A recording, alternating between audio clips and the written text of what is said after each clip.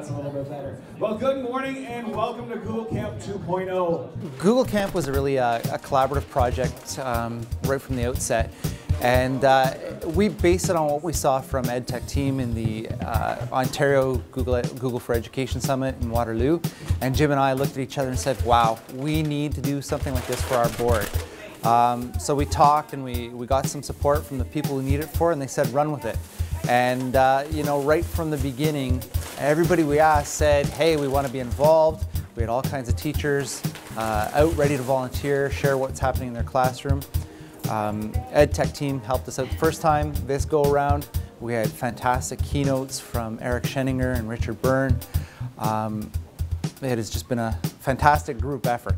I'm absolutely blown away by all the tools that we can use in our classroom. So I think one thing I really want to do, if I had to pick one, is just shift in terms of my teaching practice. So using that social media to draw and engage students to embrace the new age, the 21st century, and start doing things in a new way, collaborating using Google Docs, making presentations together, and really working with the students to plan the curriculum as opposed to me planning and then instructing. Let's build this together and bring them into the classroom and fully create a culture where we can collaborate and work together. Google Apps has changed learning dramatically in my classroom in terms of collaborating and sharing the work, in terms of assessment, in terms of just having a more connected classroom.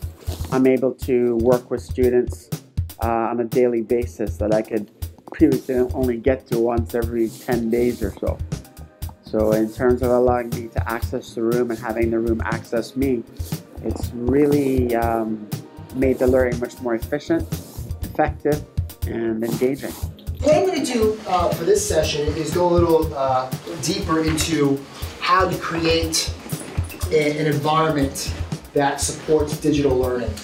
Because there are some components that we need to take into account and really focus on what are we having our students do with technology. So what got me started thinking about this hyper-connected world and thinking about how technology can help my students and really help my students in the long run, not make the classroom fun for the day. I can make the class fun for a day. I want to make the class engaging and preparing students for the long run with technology.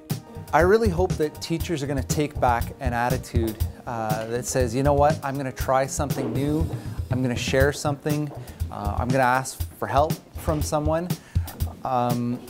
It's really about creating a culture where sharing and collaboration are valued, because those are lifelong skills that students and teachers will take with them whatever they choose to do.